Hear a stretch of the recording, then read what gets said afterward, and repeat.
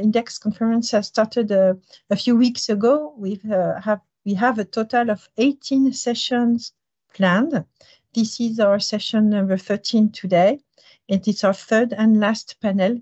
And so far we've had 1,000 attendees to the conference from 40 different countries. So it's a great success. And so I'm really happy to introduce Jean-Bernard THEVENON, who is president for our technical section number 16, which is dedicated to digital transformation in nuclear.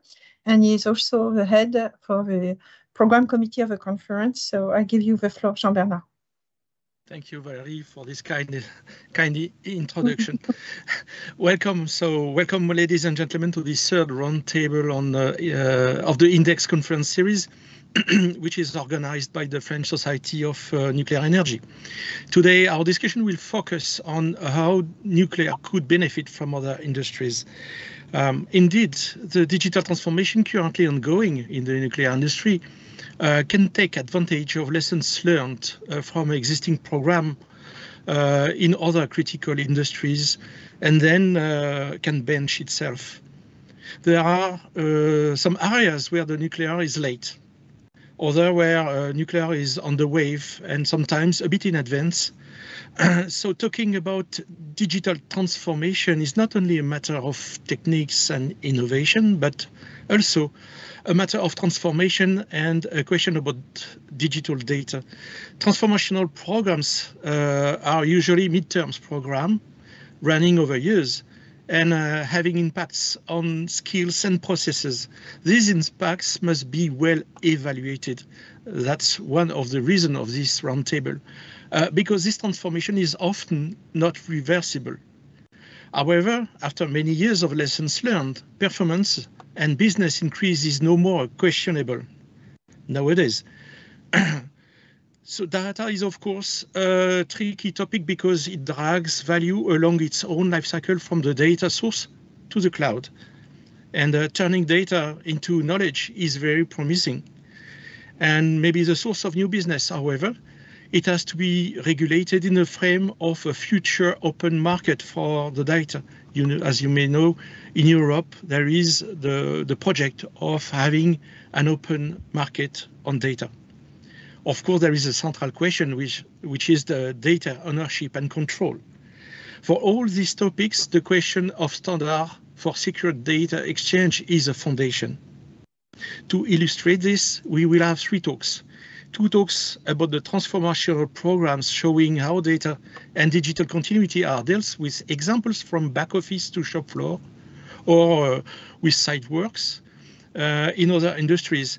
And we will have one talk about the Gaia-X project, which is an European association which shapes the future of the European data market. These talks and discussion will be followed by a keynote on AI in nuclear. So before I hand over to Mrs. Valerie Faudon, I recall that on your team interface, you have a button with an S on it for Slido. And this button is on the upper banner on the right side. And by clicking on this button, you will be able to ask some questions or to rate existing question if you wish. So, Valerie, the floor is yours. Okay, so I'm really happy to moderate this panel. I have the three distinguished speakers. So Martine Gouriet, who is Director of Digital Users at EDF Group and also at the Board of Directors of Gaia-X, which is European Association for Data and Cloud. We also are welcoming Jacques Bacry, who is the Executive Vice President for Digital Continuity at Capgemini, and also Fabien Dufrenet, who is Vice President EMEA for Engineering Sales at AVEVA. So I'm really happy because I myself come from a different industry before I joined nuclear. And I know nuclear, we believe we are very special and we are highly regulated, but I think we really have opened ourselves to experiences from other industries in the last years. And I really welcoming this session. So Jacques, you've been leading large PLM programs in various industries, I think in aerospace, in transportation, so in mission critical industries. So what have we learned? What have you learned? So what trends do we see? What are we already doing now differently than what we were doing at the beginning in these industries? And what are the next steps? What do we need to improve? Okay, thank you, and hello everyone. And first, thanks for this invitation to give me the opportunity to give our point of view. I would like today to give my perception on the macro trend related to digital continuity. But before that, I think that it could be interesting to define what is it, and through some example, and also to define where we are as a starting point. Okay, so to be more precise, I will give you some example of discontinuity impact. And to do that, I will share only one slide because I like to give you the voice of our clients related to this topic. So it will be better. I will share my screen in a few seconds. Okay. Okay. So right.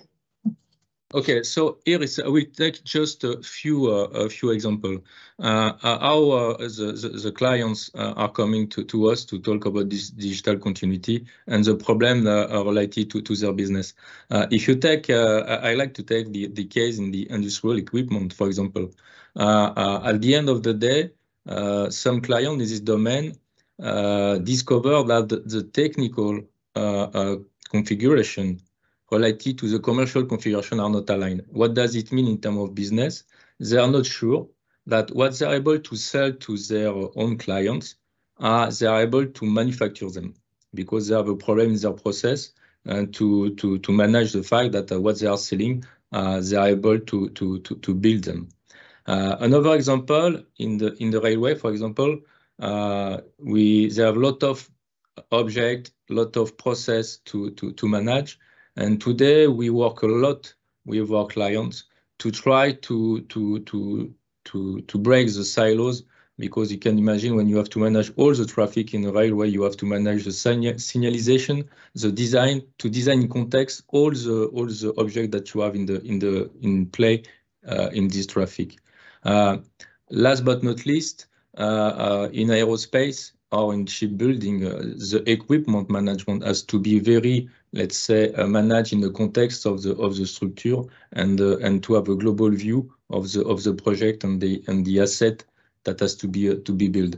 So just to give you some example here, because digital continuity is not a problem only on the problem of the technology. At Capgemini, we are thinking that it's a problem of harmonization of process, method, and tools. So I will just stop my screen here to share. And this is a very important point to understand that it's not a question of technology. So digital continuity, to be simple, it's in my view, it's management of the information flow that you have to manage in the company. So information flow, it means data management is not only pushing data somewhere. You have to control the data that you are managing, and thanks to the configuration management. And this is a commonality that we see in a lot of industry. For sure, you have industry which are mature and some of them are not digitized enough related to this maturity. But you have to need to manage the exchange related to all the flow of the information before to build a different backbone in your company. At the end of the day, what is common in the different industry to analyze the different process, which will have an impact in terms of discontinuity. You have two main impacts, two main criteria to manage. The management of the volume of the data and the volume of the product that you have to produce. Okay, different industry have a different quantity of object to produce, and the means of production. Okay, the means of production is very important, and the variability also of what you have to produce. So before to talk about, information system, backbone, and so on, you have really, we see that, and we force our customer, if I could say that, to analyze their process as an information flow related to the means of production. Okay, do they have, let's say, more an engineering to order approach, mean that they have to build their product or asset in a very specific way related to the ask and requirement from the customer? Or do they have, let's say, to assemble what is exist today in their stock and to have a make-to-order approach to build? In this case, this is not the same kind of process that we have to manage in terms of a flow of information. Okay, so to be short, there is a clear link between the way to produce product or asset and the process that you have to implement in terms of continuity management. First of all. Second of all, what is very important in coming to the trend that I would like to expose today, we see more and more, and I will give you some example, that the way to manage sequentially the production and the engineering related to production is over. Okay, what we see in the leaders in the company who are leading this continuity aspect with efficiency, we see that they are using process to manage more and more concurrently the product, the process, and the resource associated in the same way. What does it mean? It means that when you have to design a product or an asset, as soon as possible, it's very interesting to simulate in the same time the process which will be used to produce your product or your asset, and not to have too much a sequential approach. Doing that, you have a way to reorganize your teams, your process, to have more a continuous approach, because you have to assemble together the data coming from the engineering, data coming from manufacturing, data coming from the production way. So it's very important. So we see the state of the art today. The leaders are starting to do that and to assemble all the data. Which type of industries are they doing that? Aerospace, automotive industry, clearly.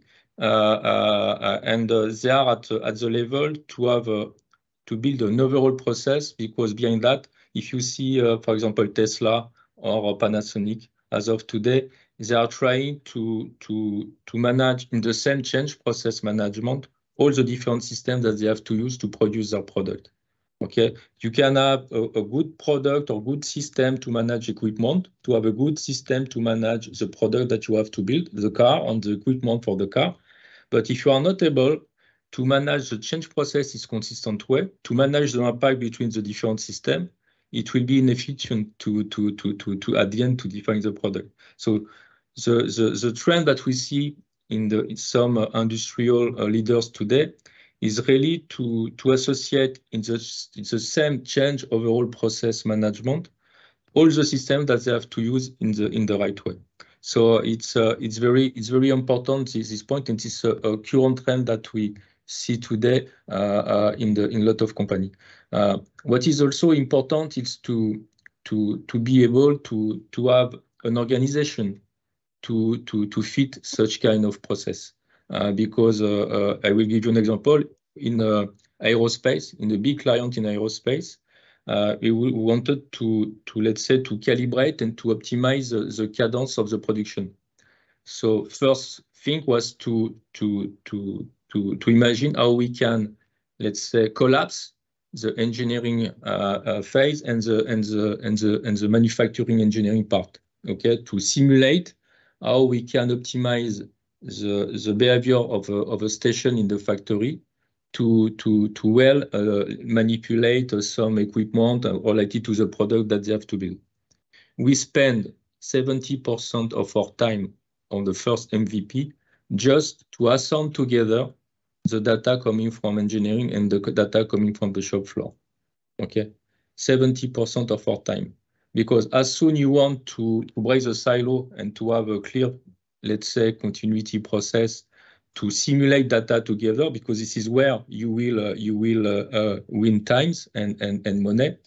You need, if you want to do that, you need to have the right access to the data in the very let's say fast way. So just to reassemble the data to simulate together the data with heterogeneous information.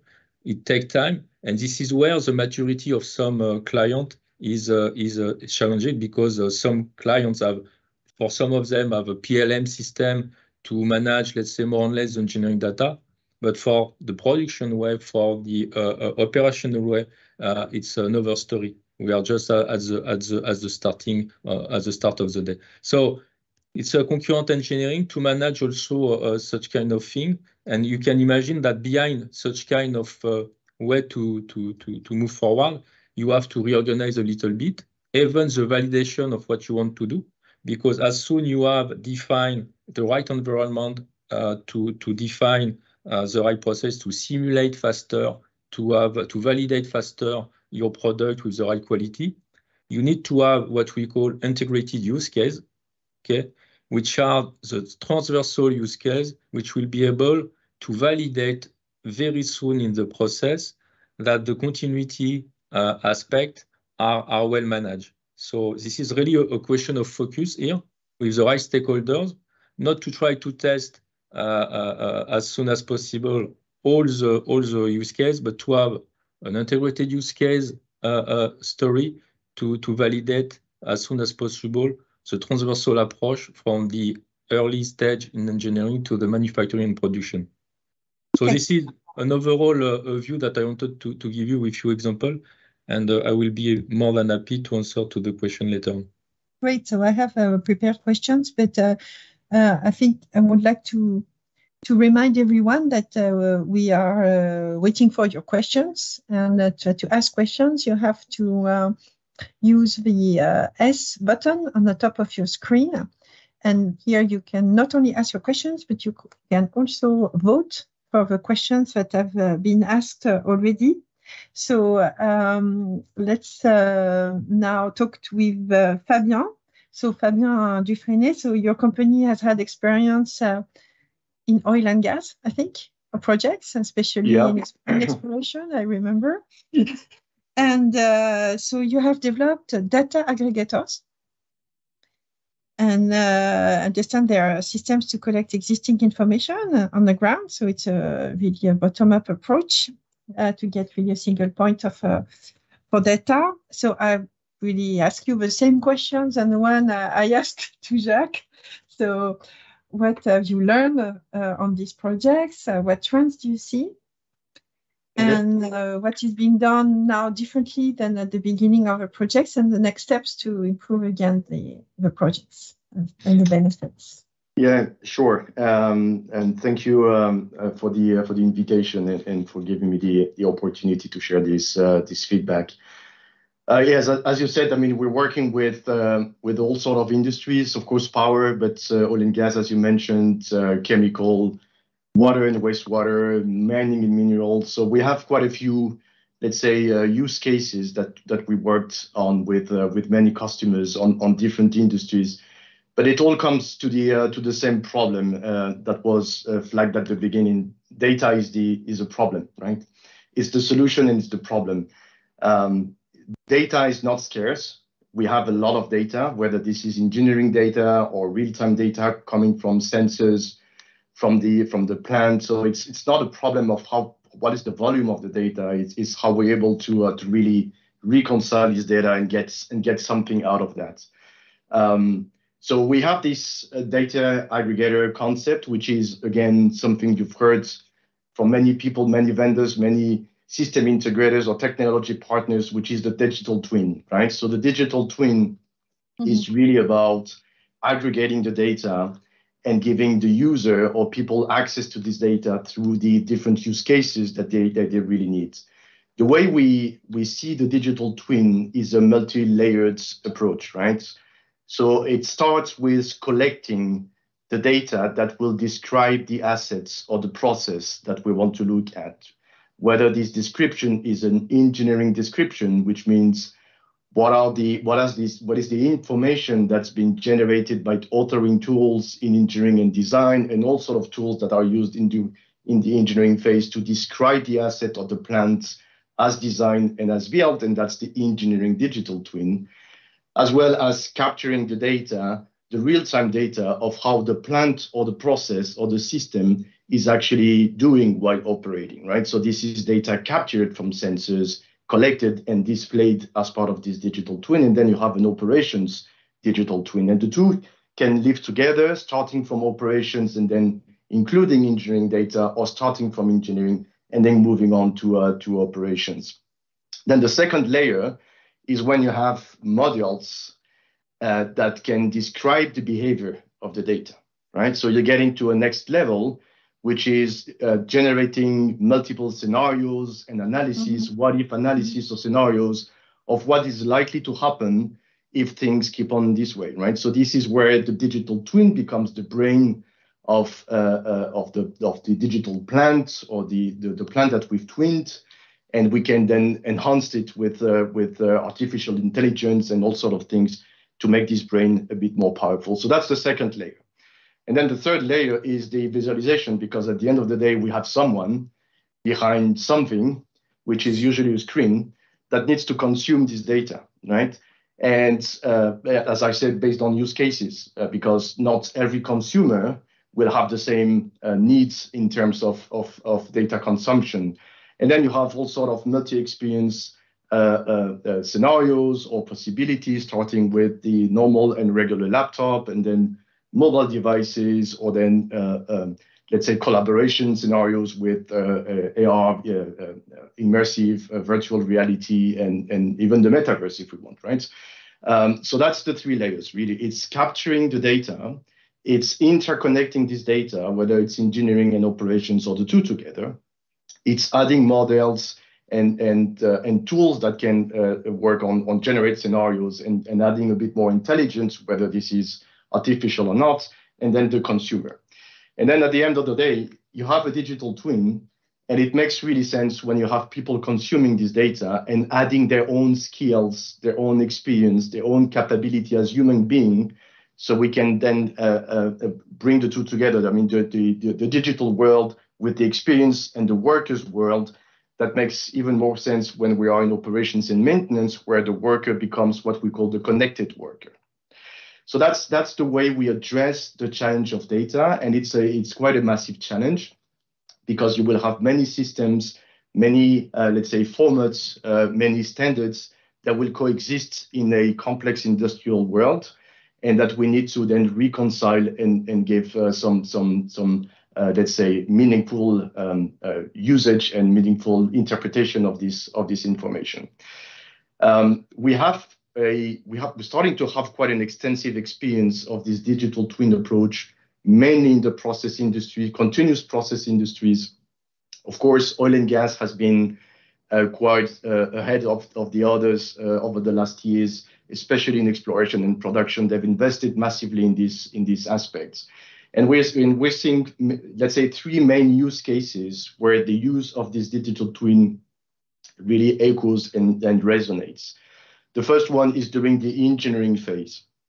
So let's assume we're starting from a greenfield project, we're starting from scratch. We will be generating a lot of data, a lot of deliverables.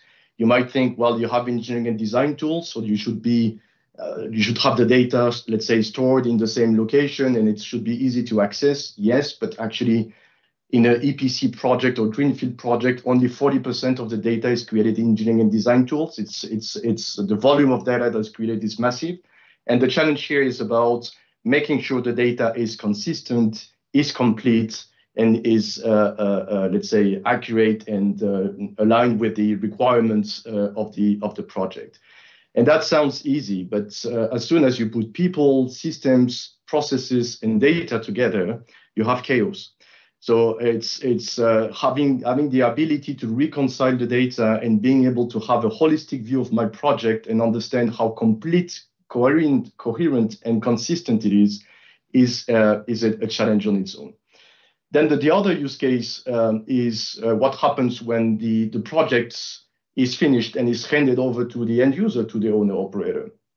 And then when you're speaking with, let's say, capital-intensive industries, again, oil and gas, but chemical, refining, and power, of course, this milestone, this very critical milestone of passing on the data or the project into operations is quite an event on its own, right? And that's really what prevents the end user from getting into operations and getting the return on investment of the project they've subcontracted to an engineering company.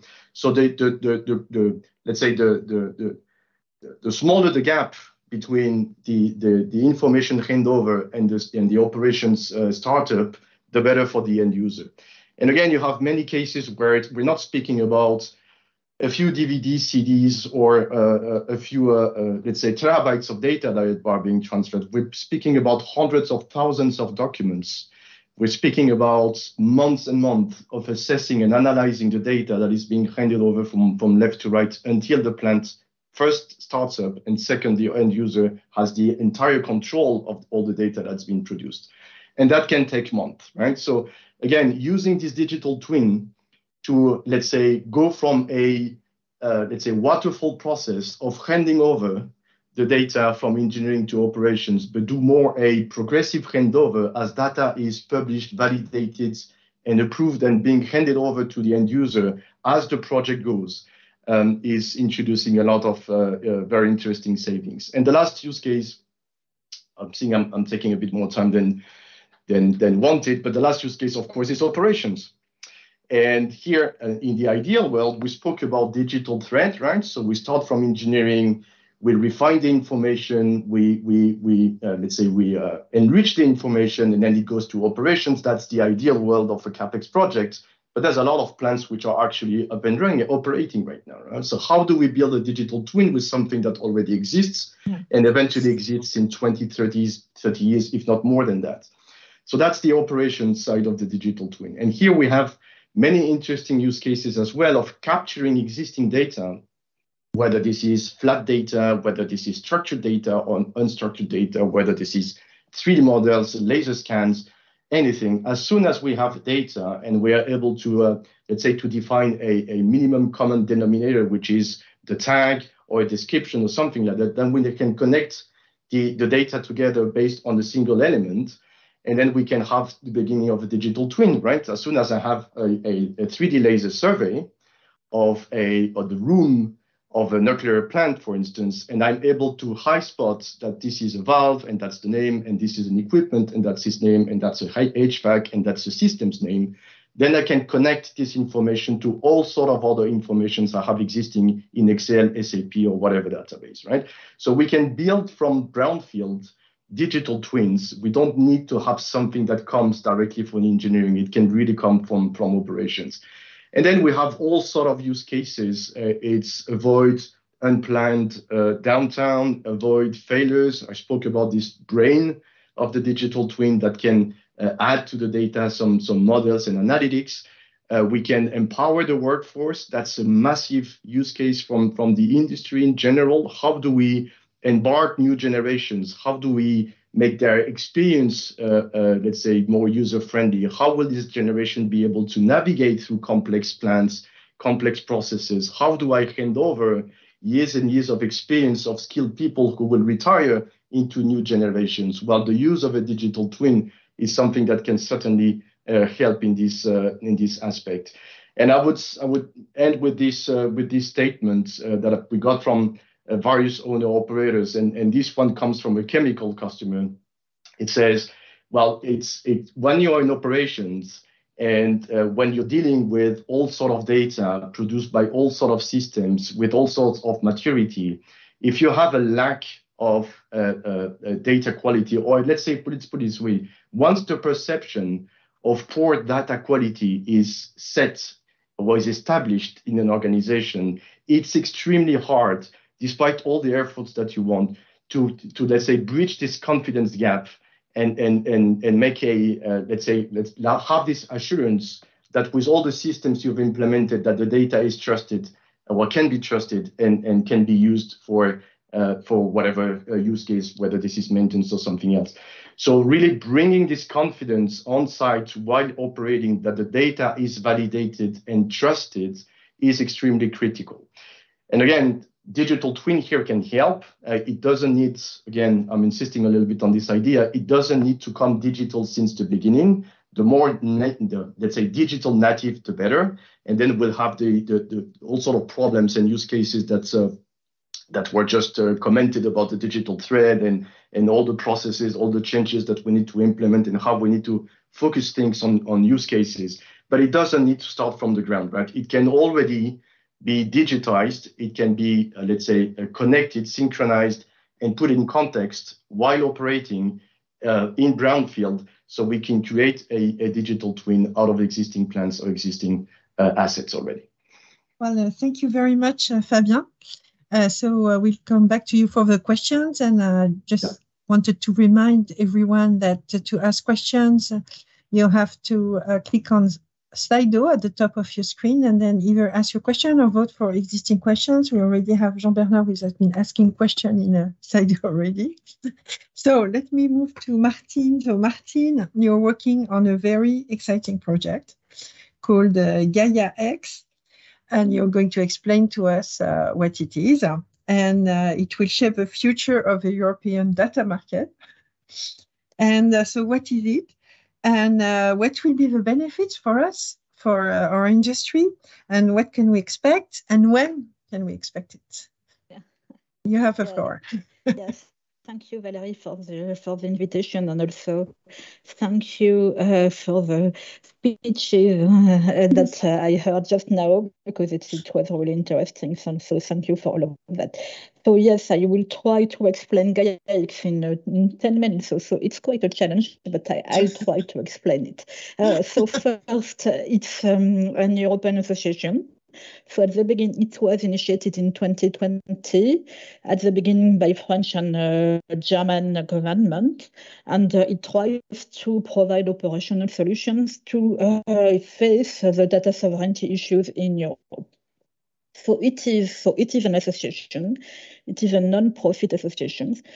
It is based in Brussels, and now, so at the beginning, there were 22 founding members. So EDF was one of the 22 founding members, but now it has more than 350 members coming from all over Europe. So lot of French and German members, but also coming from all other parts of Europe. So how does it work? It works on an open architecture based on the principles of federation, distribution, and decentralization.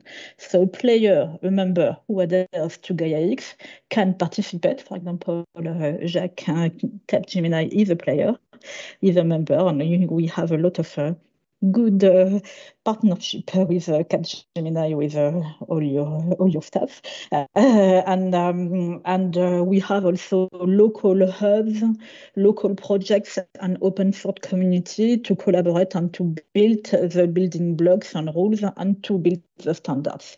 And there are more than so local hubs are local parts of the different countries that work with Gaia-X, and there are more than 17 hubs. That means that we have 17 countries helping to build these standards. I go back to the why we have this association. And the first point is to explain the point of the cloud market. So first point, cloud market is very big.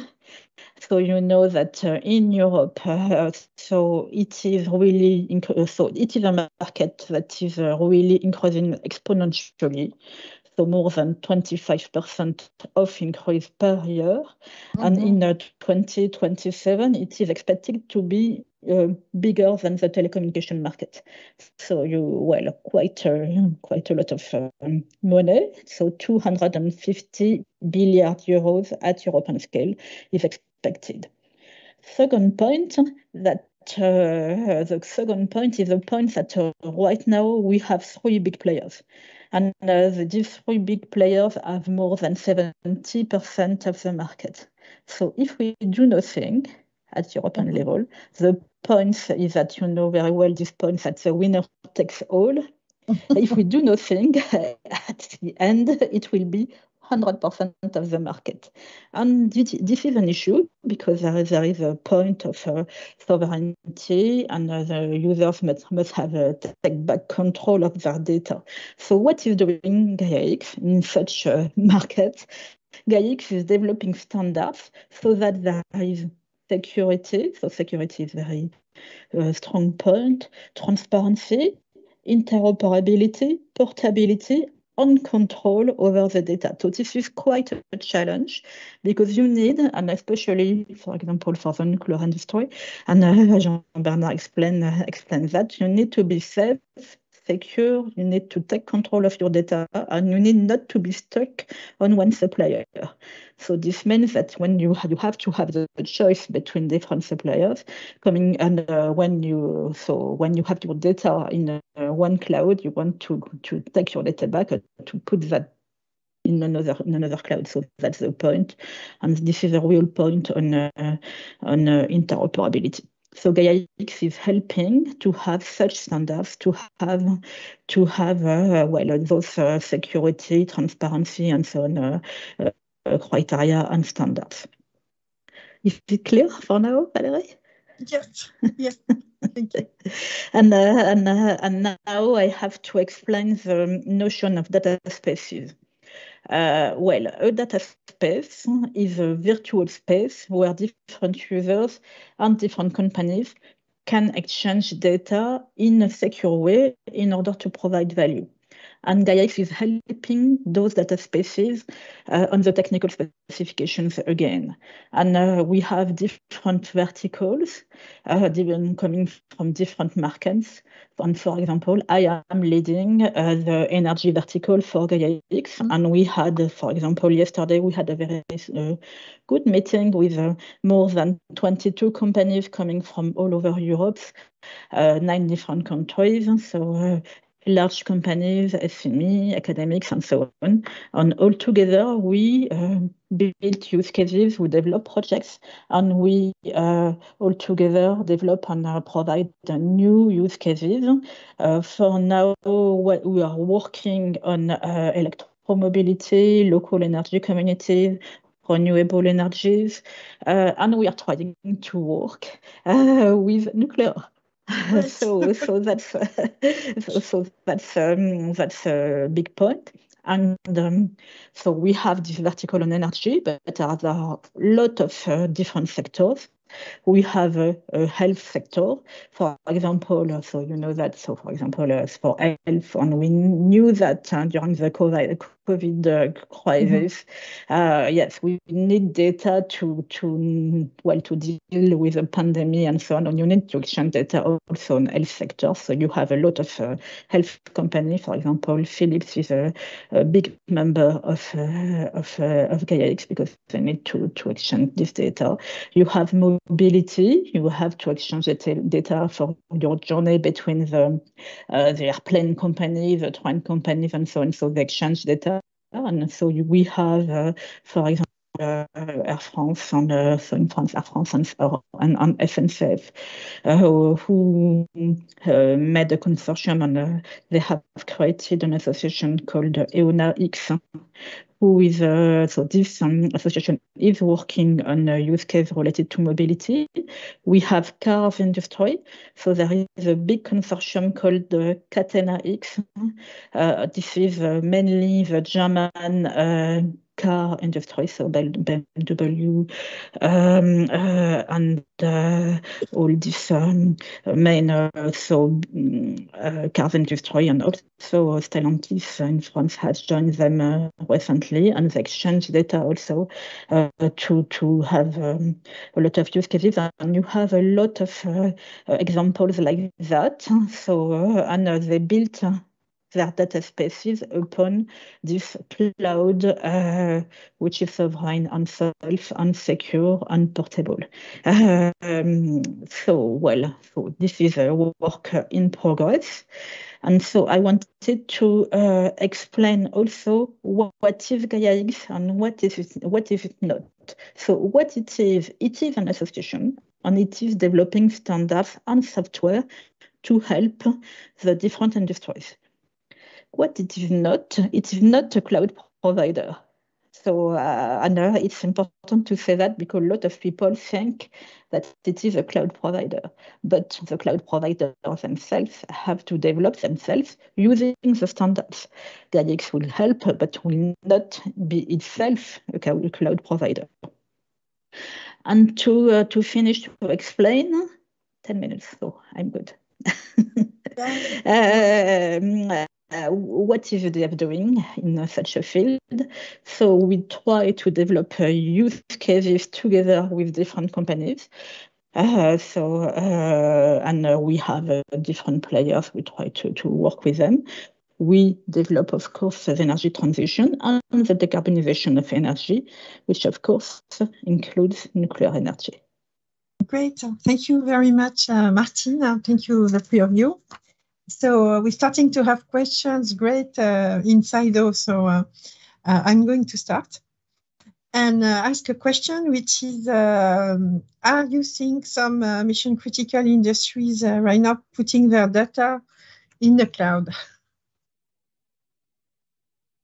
I can answer that. I can answer that, Valerie, because the point is really this point, because we need to have development of this sovereign cloud. This means that we believe that if we have critical and sensible data, they cannot go to the public cloud like that. Okay. They need to be in a sovereign cloud with more specific standards. And we have such cloud service provider in Europe, but for the time being, they have only 1% or 2% of the markets, because the bigger one in Europe is, for example, T-System, 2% of the markets. Then you have so you understand the point. I understand the point. Do you want to add something, Fabien, Jacques, or you agree?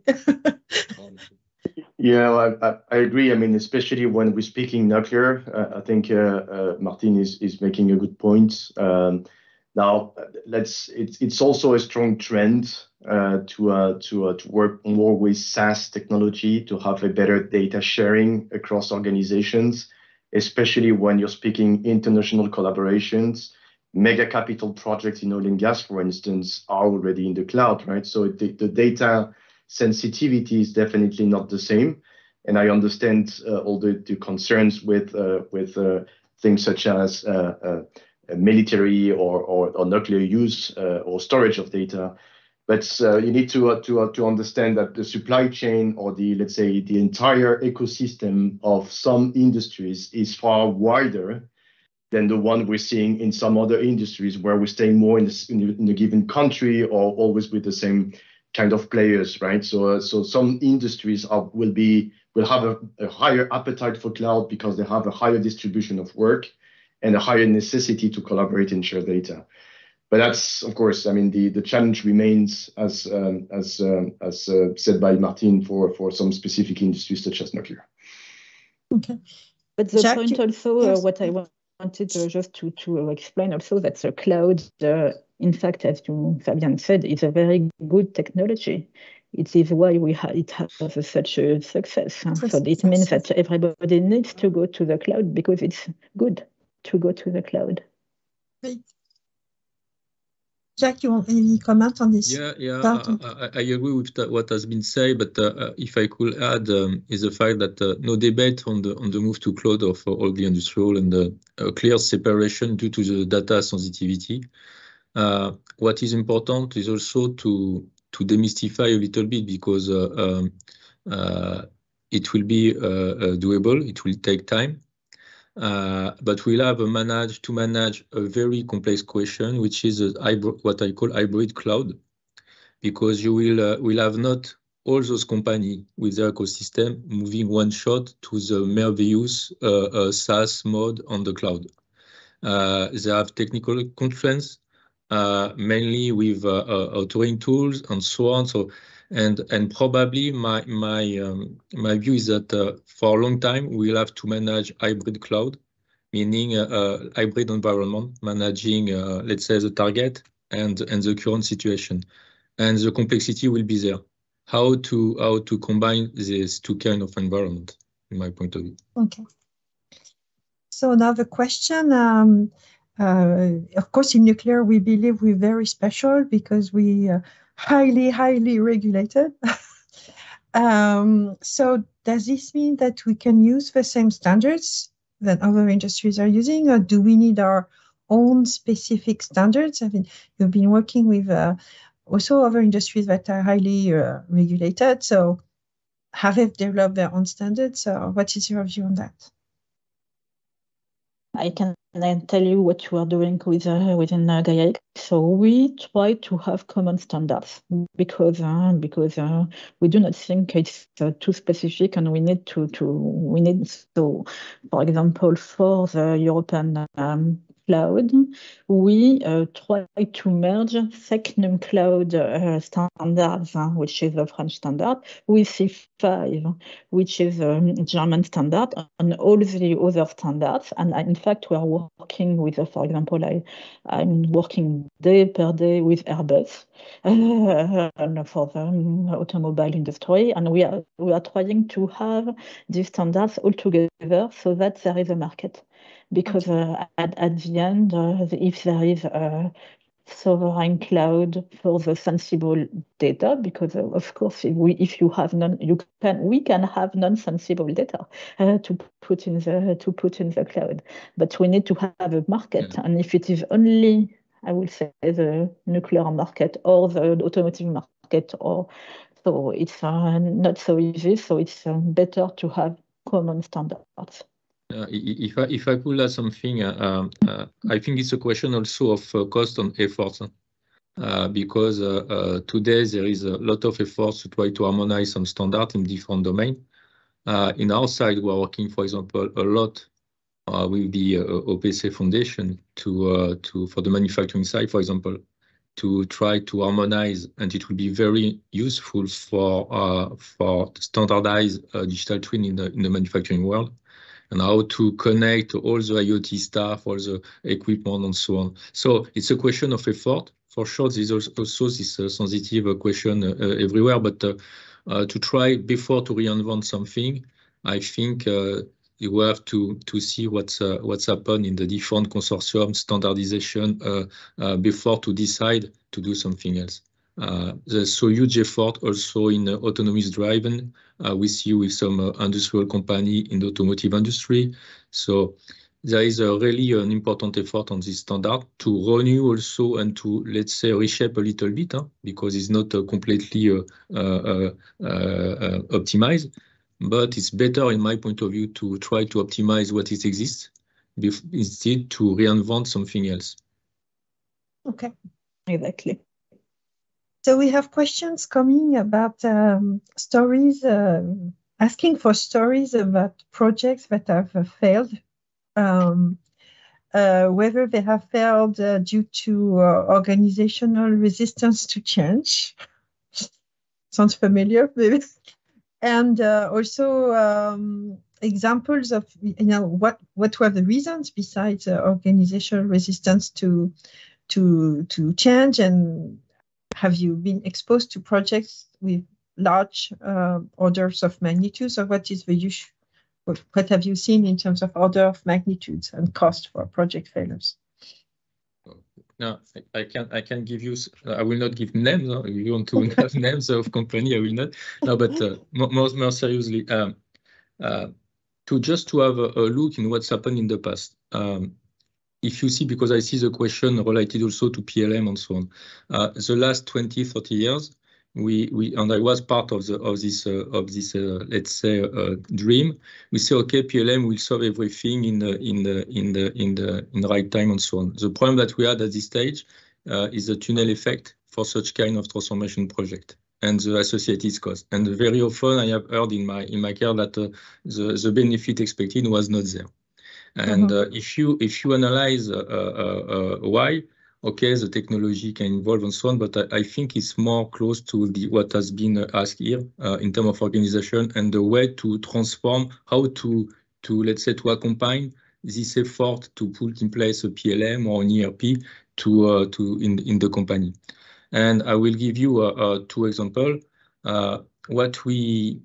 since, let's say, 5-6 years, we have developed one approach at Capgemini, which we have called Drive, to let's say, to combine and to accompany our client to implement such kind of PLM project. What does it mean? It means that we have tried to give some tools, and not only a theoretical method, but also to have tools to help them to deploy with an iteration and with an agile approach the PLM system, and to measure the value at which at different steps.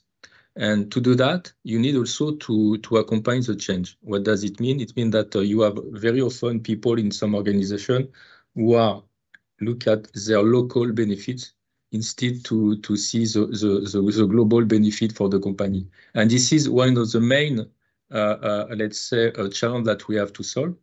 And if you have, since the beginning of the project, an approach where you put the transversal approach as a pillar of the deployment of the tool, you force somewhere to have a governance and transversal governance and organization to look at the value globally for the deployment of what you are doing in terms of a product.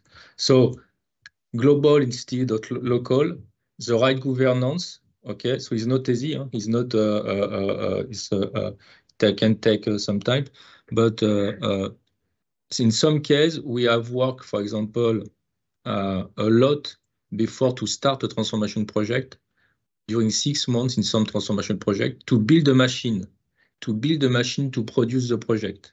You know, before to start and to say, okay, we'll do the project with pilot and so on. You need to really to think to engineer your machine as a factory to build a project with the right method, the right governance, the right organization, and to be able that you have the stakeholders with you.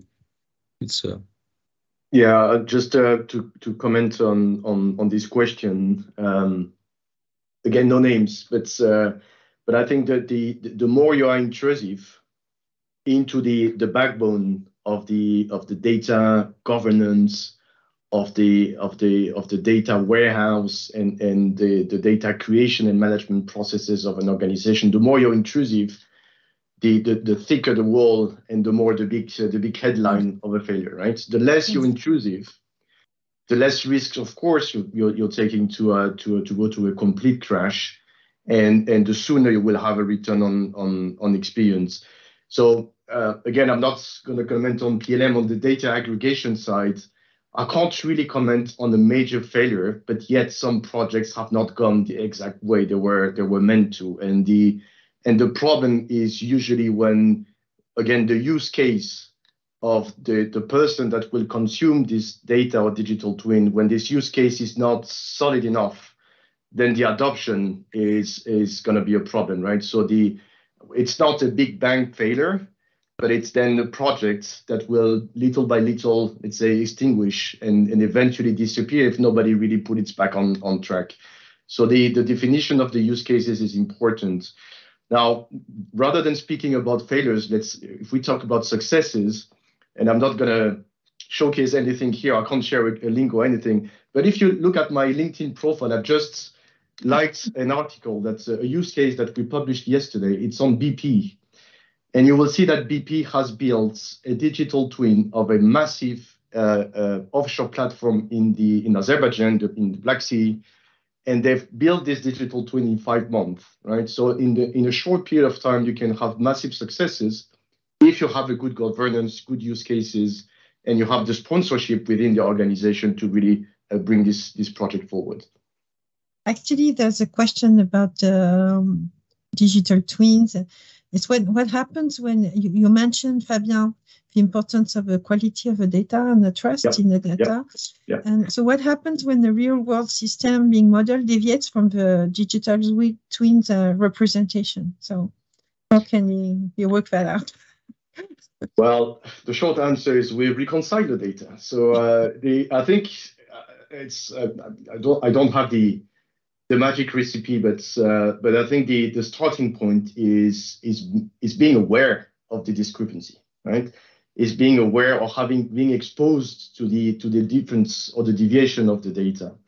So as long as you are able to say, well, that's, I mean, for a given system or for a given equipment or for a given instrument, these are all the attributes that describe this equipment or instrument, and they all come from different sources, and they might have different values, right? As simple as that.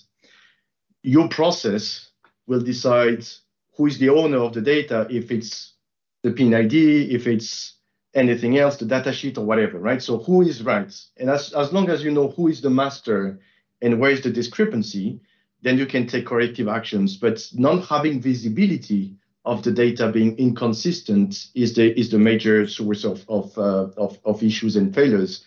Now that the plant is operating and has a different value, right, or a different attribute or whatever, the digital twin doesn't stop once it's published the data coming from different sources. It can be constantly fed by operational data or real-time data to say, well, wait a second, I was designed in such way, but in reality, I'm behaving in this way, right? So as again, it's only a problem of being exposed to the information and then defining the processes, the workflow, and the governance to decide who's right and what is the let's say the master data. And as soon as you have that, then you have trust.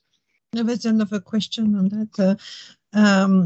Asking specifically when some data updates are synchronous and other data updates are not synchronous, what is the impact on the configuration management? Oh, I can give some view on that. You know, it's really depending of what you want to accept as a compromise and what you want to not accept.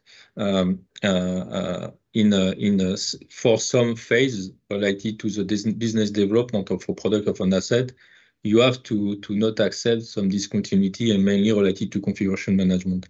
As I said at the beginning, it's not a question of pushing data or only like that. You need to control the change that you are doing in engineering or manufacturing and production.